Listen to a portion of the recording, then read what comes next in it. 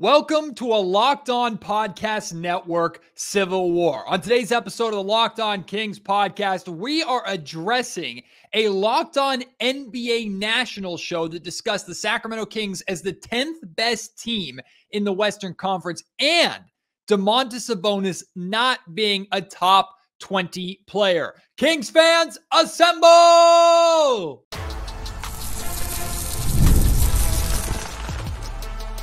You are Locked On Kings, your daily Sacramento Kings podcast, part of the Locked On Podcast Network, your team every day. And now, ladies and gentlemen, it is that time for another episode of Locked On Kings. Hello and welcome into Locked On Kings, your podcast hub for Sacramento Kings coverage all off-season long. Today's episode is brought to you by FanDuel. Now through September 22nd, all FanDuel customers can bet $5 and get a 3-week free trial of NFL Sunday Ticket from YouTube and YouTube TV. Visit FanDuel.com to get started. My name is Matt George. I have the privilege of being your host here of the Locked On Kings podcast. I'm a Sacramento sports anchor and reporter for ABC 10 News. And of course, I wear my love of the Sacramento Kings on my sleeve. I couldn't do this job hosting a daily podcast for the Kings if I wasn't as in love and obsessed with this organization as I am. I was raised that way, right? Born and raised in the Sacramento area. The Kings are my team. So yes, I absolutely am a homer. Yes, I have my biases and I wear them proudly. I also think I do a pretty good job at understanding and recognizing when it's the purple glasses on and when it's, okay, no, this is legitimate and people outside of Sacramento just aren't paying attention. Let me inform them a little bit, right? Now, before we start breaking down the things that were said about the Kings and Domantas Sabonis on this Locked On NBA national show, I want to preface this by saying the Locked On NBA show, it's daily national NBA coverage. There's different hosts every single day. It's fantastic for you. In fact, you'll see, if you're watching on YouTube, every single time you see an episode on YouTube, you'll see a watch next at the bottom, and it's Locked On NBA. It's a fantastic show. The two hosts that we're going to be addressing today that had the things they had to say about the Sacramento Kings, Nick and Pat, are excellent hosts, right? Pat, now the former host of the Locked On Bulls podcast, Nick, the host of the Locked On Mavericks podcast. They do an excellent job. They have a really solid NBA knowledge. The reason why I'm addressing this is, one, I fundamentally disagree with a lot of what they say about the Sacramento Kings. And two, I feel a lot of this is regurgitated stuff that we hear on ESPN or we read on SportsCenter or we see on social media when being discussed about the Sacramento Kings, because they're easy talking points that are regurgitated and cycled around the NBA to discredit or undermine simply what the Sacramento Kings do. I'm not saying that there can't be doubts or concerns about the Kings, but as long as those doubts and concerns are rooted in what's actually happening and what's actually happened versus what we believe to know about a team and what some numbers say about a team without actually watching them play, right? So that's going to be kind of a major theme of this podcast today. But do not go hating on Nick and Pat. They're great guys. I addressed them earlier. I let them know, hey, I'm going to be responding to you guys here on this podcast. Again, I fundamentally disagree with a lot of what they say. It's all in good fun. There's nothing malicious that they say about the Sacramento Kings or anything like that. And check out our Locked On NBA shows because they are fantastic. But all right, let's start with Nick and Pat discussing whether or not the Sacramento Kings are the 10th best team in the Western Conference. They got this number off of FanDuel. Apparently, FanDuel odds to win the West, the Sacramento Kings are 10th, which I think is way too low. But Nick and Pat discuss that. Are the Kings the 10th best team in the West? Should they be 10th in the West? Because the odds say that they should be that team. I don't know if they're the 10th best team in the West, but I think it's close enough that 10 is not a bad spot to put them. And I know that sounds crazy, adding in a guy like DeMar DeRozan, right? But what was the Kings' problem last year, and did they address that? The Kings never had an issue being an offensive juggernaut. They had a 116 offensive rating, 116.7, I believe. They were able to go out there and score points versus the best of the best teams in the NBA, no matter what your defense was. The problem the Sacramento Kings had was they couldn't stop me and Nick. Sort of correct. Sort of correct. Sacramento took a significant step back offensively last season, going from the best offensive rating in the league to middle of the pack. And yes, the Kings' primary strength was still scoring, but with their emphasis on the defensive end of the floor, which drastically improved from near the bottom of the league to around the center of the league as well, the Sacramento Kings essentially on both sides of the ball became an average team. I understand where Pat is coming from.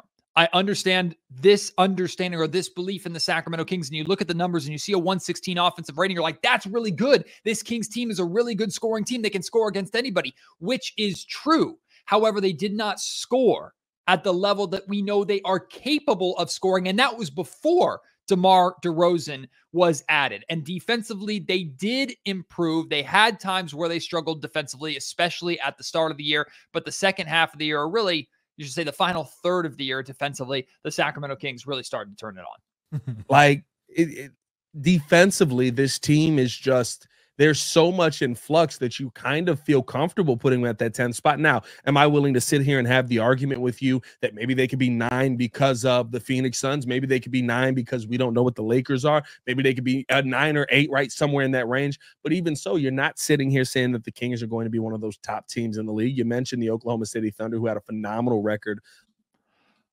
Okay, we're not 8 and 9 is not the top teams in the league. Maybe they can be 9th. Maybe they can be in the same spot that they were last season before they replaced Harrison Barnes with DeMar DeRozan and kept Malik Monk. Maybe they could be 8th, which is only one spot better. And then he starts bringing up OKC. Yeah, those are the top teams in the Western Conference. They are, and as I've said here on Locked On Kings many, many times, they are the absolute upper echelon of the NBA, right? Or at least in the Western Conference. Those are the top teams. Sacramento is not on their level. But why are we talking about the Oklahoma City Thunder when talking about maybe the Kings could be 9th or 8th? No, the conversation should be maybe the Kings can be 4th or 5th. Like, I don't think anybody's expecting Sacramento to finish top 3 like they were able to last season. I think they're capable of doing it, but nobody should be expecting that or predicting that. But discussing maybe they might be 9th or 8th? Come on, that is a criminal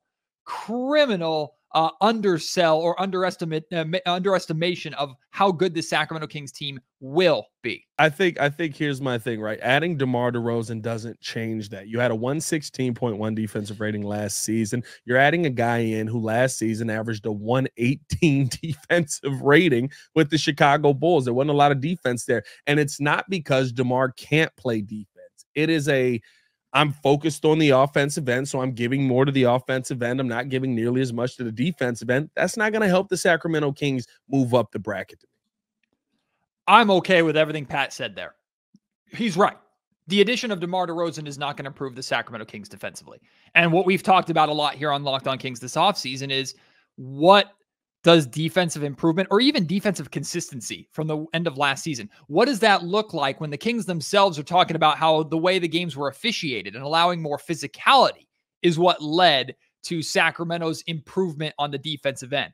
The defense is still a question mark. It's absolutely in flux. The addition of DeMar DeRozan is not going to improve the Kings defense, but it's going to so drastically improve the offense and get the offense back to even beyond the level that it was 2 years ago, in my opinion, that even if the defense is bad, I don't think it'll hold this team back as much as these guys are expecting it to when talking about the Kings finishing 8th, 9th, or 10th in the West. They had a 116 offensive rating, which sounds really good, but it was 14th in the NBA. Yeah. So I think that DeMar DeRozan does help them. The thing that I've been doing with the Kings this offseason is I think that they got more talented. I don't know that they got better. But to put them at the 10th seed, I don't know that they're the 10th seed with that amount of talent. I need a description. You're more talented, but not better. Make it make sense. So you're essentially saying that DeMar DeRozan is a more talented, upgraded player from Harrison Barnes, but he's not going to be, the Sacramento Kings aren't going to be as good of a team because DeMar DeRozan is not going to fit with the Sacramento Kings as well as Harrison Barnes did.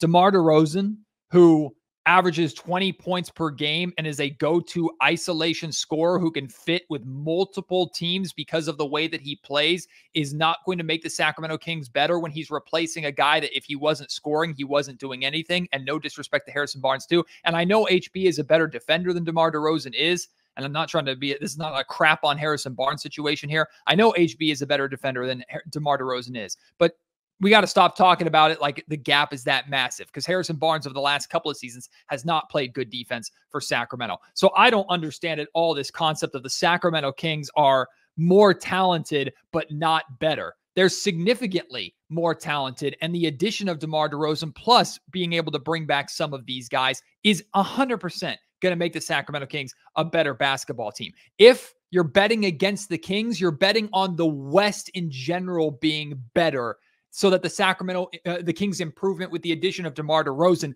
wasn't enough. That I'll listen to. But suggesting that adding a talent like DeMar and him not making your team any better than what they were, that's silly to me, Nick. But I do think that the Grizzlies are going to pass them up. The Kings were 9th last year. The Grizzlies are going to pass them up.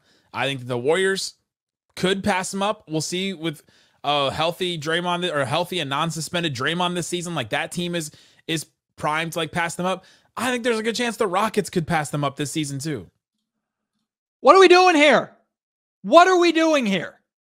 You add DeMar DeRozan and you're going to get passed up by a Houston Rockets team with Alperen Şengün? You're going to get passed up by a Golden State Warriors team that just lost Klay Thompson and is only a year older? If Steph Curry goes down, that team is the worst team in the league, or one of the worst teams in the league. And Draymond Green not being suspended, good freaking luck with that. I can't wait till he punches the next guy or puts somebody else in a headlock. The Memphis Grizzlies, okay, if John Morant can stay on the floor and that team can stay healthy, yes, I expect the Memphis Grizzlies to insert themselves back into the conversation. But taking these three teams and just suggesting they're going to be better than the Sacramento Kings when the Kings improved, why? Like, how are we looking at this offseason and seeing a DeMar DeRozan addition and the return of Malik Monk, which is a major question mark for this Kings team, and everybody pretty much around the league expected Malik Monk to be gone. The Kings extend their head coach, which is a big deal here in Sacramento because that hasn't happened for a while. They get Malik Monk to re-sign and take less money to stay here, and they add a future Hall of Famer and one of the best isolation scorers in the league, but they're going to get passed up by Houston, Golden State, and Memphis? Nick. Got plenty more to respond to here on the Locked On Kings podcast. These guys then start talking about Domantas Sabonis, and you know how defensive I get about Domas. We'll get into that in just a second. But like I said at the top of the show, today's episode of Locked On Kings is brought to you by FanDuel. I've talked a lot about FanDuel over the years, and FanDuel is being discussed in this episode too, with them having the Sacramento Kings with the 10th best odds at finishing the West. Or winning the West, I should say. I'm just saying, you put a few bucks on that. If it hits, that's a pretty nice payday. It would be a surprise, but there are certainly teams that are ahead of the Kings in odds that do not belong to be there. I'll just say that. But right now, FanDuel has something different for you. Through September 22nd, all FanDuel customers can bet $5 and get a 3-week trial of NFL Sunday Ticket with YouTube and YouTube TV. With a YouTube TV base plan, you'll be able to watch every regular season Sunday afternoon out-of-market game. All you need is a Google account and a current form of payment, and you can cancel at any time. It's a great opportunity for you. NFL Sunday Ticket is phenomenal if you call yourself a football fan. And on top of that, you're not paying for this free trial. You can win your bet. You made money on that bet with that $5 wager that you made, and you get that deal on top of it. It's just one of the many reasons to go and visit FanDuel.com, America's #1 sportsbook.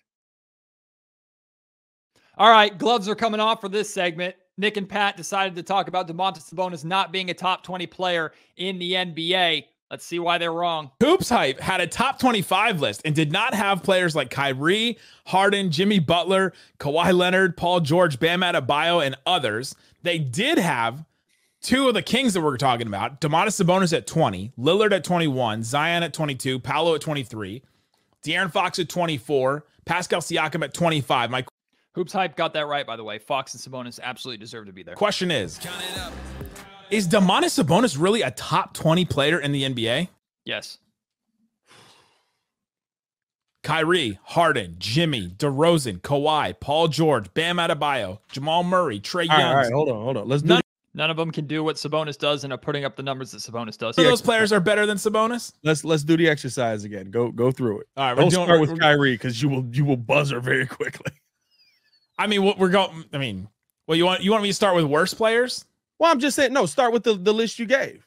Okay, Kyrie.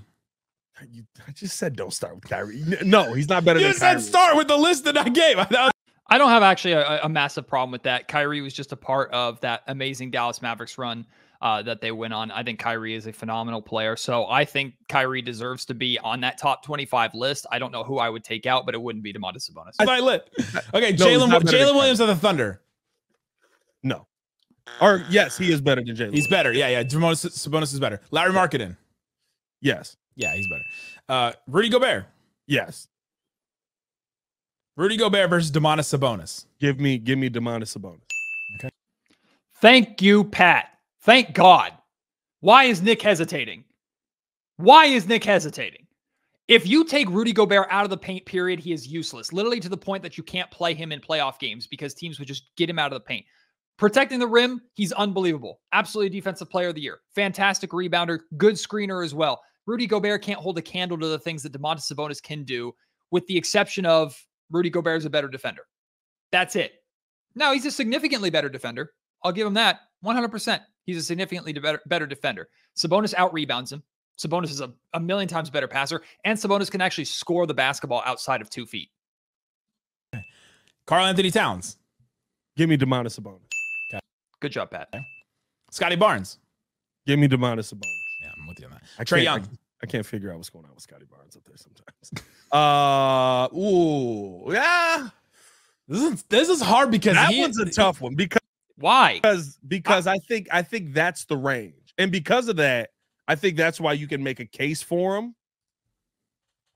Trae Young is about Trae Young, 26 points, 11 assists last year. But I think that the thing is too, right? Like, do we think we couldn't see Sabonis do more on the team that he's on? No, you know I think he's doing what he can do. You think this is all he's got? If there's no Malik Monk, if there's no De'Aaron Fox, you don't think everybody's got those. I think he's doing what he can do here. Okay, couple things to talk about here. Number one, I actually kind of agree with Nick. I don't know how much more the Kings and how much more Domantas Sabonis should be expected to do more, right? The Kings would like him to score more, for sure. Maybe shoot more. But with the addition of DeMar DeRozan, plus De'Aaron Fox, still expected to take another step offensively if he wants to become a supermax player. Domantas Sabonis damn near, he led the league in triple-doubles, right? Led the league in rebounding. Led the league in double-doubles. Like, what more can anybody ask of Domantas Sabonis? Other than, like, okay, prove it in the playoffs. Which, you know, how many issues I have with that, but I get it. I get that question being asked. Now, the Trae Young thing, this just makes me think about like the Jaden Ivey and Keegan Murray conversation. Because Jaden Ivey's the sexy, flashy, exciting, athletic, does these highlight play moments, and now Keegan Murray's just kind of boring because he does the same thing every single night. Trae Young, oh my God, look at the great threes he pulls up from. Look at those flashy assists. Amazing. Those numbers are fantastic. They're excellent. Whoop-de-doo. And yes, Trae Young, as a point guard, averaged more assists than Domantas Sabonis did a game. No duh. He's supposed to as a point guard. The Hawks are not a good basketball team. They haven't been for a while. They had one good year, and that was it. Domantas Sabonis, a significantly more impactful winning player for the Sacramento Kings. Plus, he can pass the ball to a similar level to Trae Young. He can't shoot at the same level of Trae Young, but he can still score at a halfway decent rate. Not the 26 or whatever points per game that Trae Young is putting up. So if you want to get it simply to scoring, I get that. Trae Young can't even come close to rebounding the basketball as well as Sabonis does. And he shouldn't be expected to because, again, he's a point guard and Sabonis is a center. But people who say, oh, Trae Young is absolutely a better player than Domantas Sabonis is, that's because you're letting yourself be fooled by the flash and flare and the threes and the excitement, and not actually watching the consistency of what Sabonis does on a winning basketball team that influences winning and is at the center of what the Sacramento Kings do. If you want to talk about playoffs, okay, that's another conversation. And I do believe when the Sacramento Kings do get back to the postseason that Domantas Sabonis will play significantly better than he has at any point and finally shut those people up. But I don't think it should be a question right now who's a better player. Sabonis is absolutely better than Trae Young. I think there's more in the tank, but okay. I hear you. When have we? Okay, so we've seen him before. Last year, averaged 20 points, about 14 rebounds, 8 assists. Half of them are handoffs. 2014 and okay, Nick, don't do that. Don't do that. Half of them are handoffs. Okay, so now a handoff just doesn't count as an assist anymore. when that is a clear offensive set that you can run. Now, handing it off to a player and essentially setting a screen while assisting, that doesn't count now to you? Oh, don't be gatekeeping assists, Nick. DHOs are a legitimate play that many teams wish they could run as well and effectively as the Sacramento Kings do, because they have a guy in Domantas Sabonis who is elite at it. Don't be gatekeeping what assists are now and how DHOs don't count as the same assists to Trae Young's flashy, stupid passes. This one, I'll be furious with you. Bam Adebayo. Bam adds more of a defensive element. And I think that's it. Because of that, I'd still go Bam, because I think Bam can give you the points. That's right. The one thing that Sabonis adds that Bam doesn't have, well, first off, a jump shot. But the one thing that Bam has that Sabonis adds that Bam doesn't have is the court vision. So you kind of got to ask yourself, would you rather have the court vision with the scoring, or would you rather have a dominant defender down low versus Sabonis, who's kind of he's okay. He's not. Okay, spare me. Hold on. Domantas Sabonis is a better rebounder than Bam Adebayo. Domantas Sabonis is a million times better passer than Bam Adebayo. Like they said, Domantas Sabonis can actually shoot the basketball outside of the paint, unlike Bam Adebayo. The only way Bam is better than Sabonis is defensively. That is it. That is it. So if you wanted to add Bam's defense to the Sacramento Kings and take Domantas Sabonis' offense away, it completely changes the type of team that the Sacramento Kings are. And anyone suggesting that that would just make this team better, you're predicting, you're throwing something out and hoping that, or throwing it against the wall and hope that it sticks. Domantas Sabonis, in almost every way, is a better basketball player than Bam Adebayo is. I'm tired of this conversation. Show me when Bam can start putting up the numbers and impact when. I know he's been a part of Heat teams that have made deep runs, but Bam has not been the foundation of those teams. Defensively, excellent player. That's the only way he is better than Domantas Sabonis. Sabonis can outscore him, can out-rebound him, and can outpass. And defensively, it's not such a massive drop-off that all those other offensive attributes don't make a difference. All right. Again, shout out to my guys, Nick and Pat.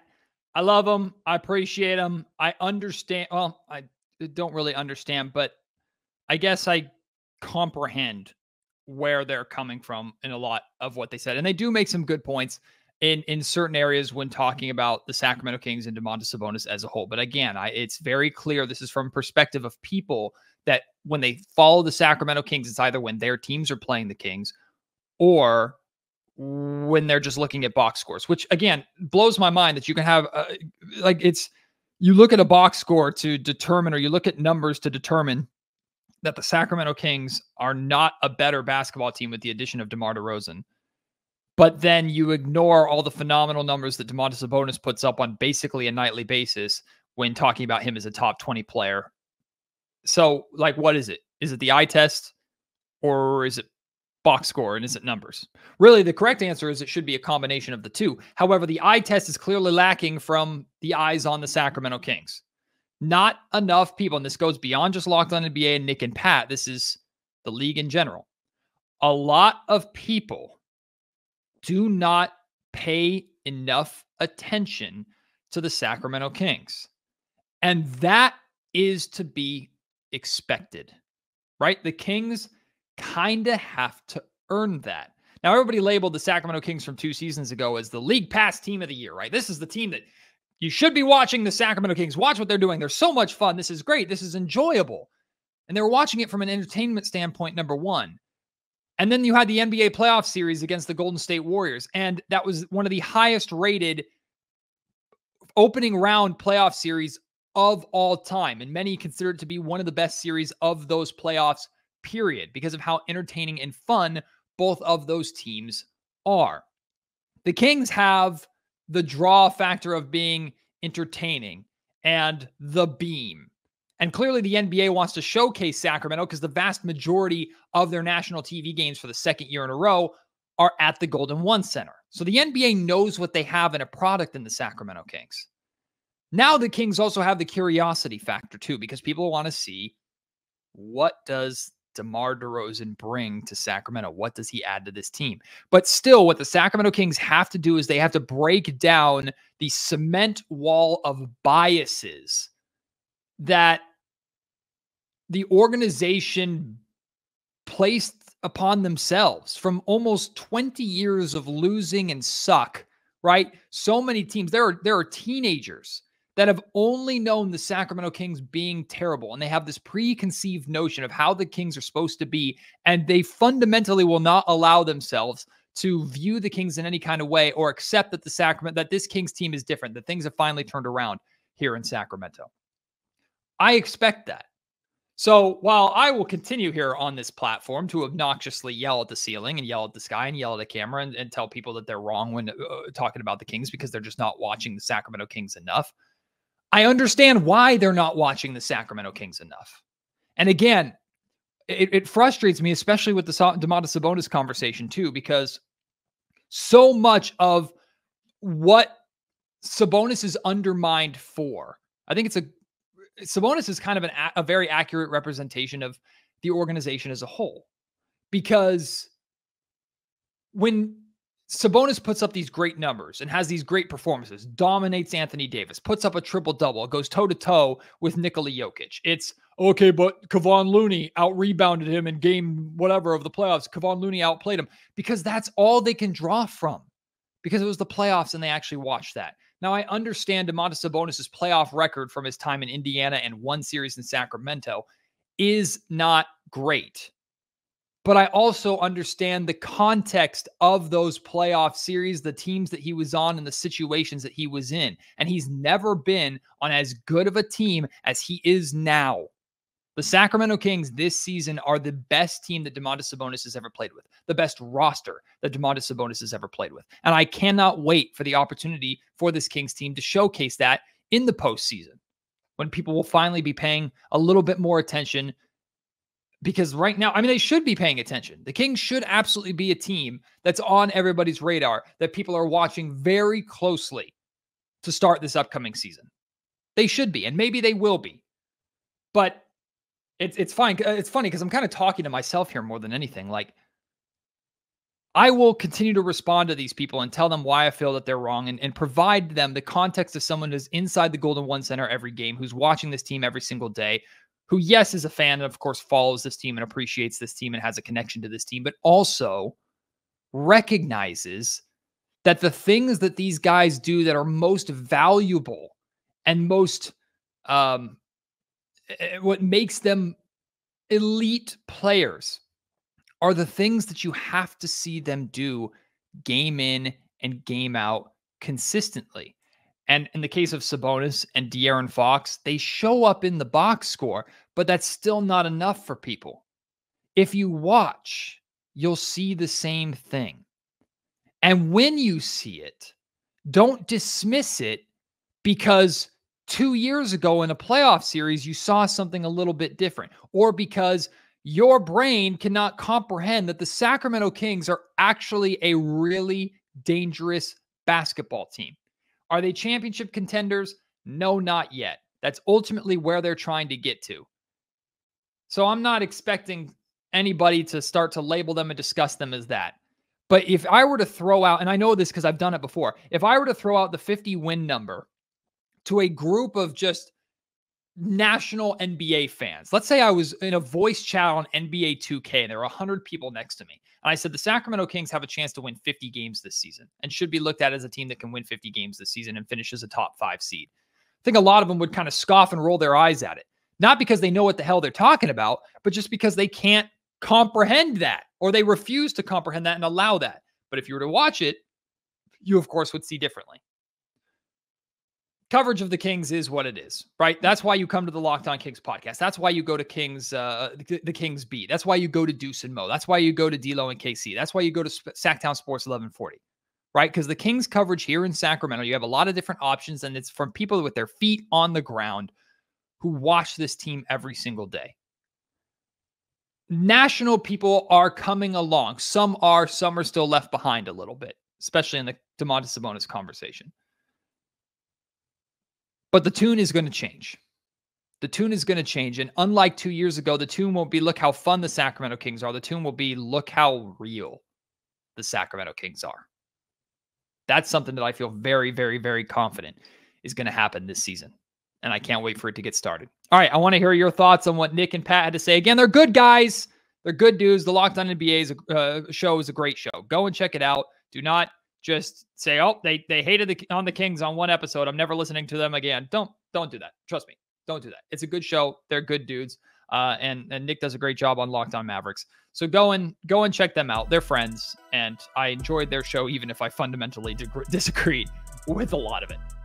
But go and check it out. But I want to hear your thoughts on what they had to say, things you agree with, disagree with. Let me know in the comment section down below. If you're watching on YouTube, hit me up on Twitter at MattGeorgeSack, and you can email me, mattgeorgesports@gmail.com.